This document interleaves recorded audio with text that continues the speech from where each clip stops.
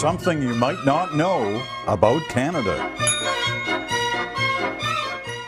Hey Canada, Melanie Fiona here again. And before the break, I promised to let you guys know about a fellow Canadian who's also a Grammy winner.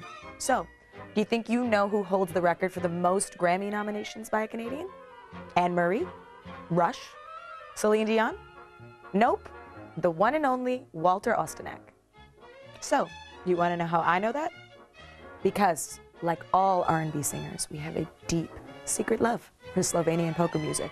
Walter is Canada's polka king.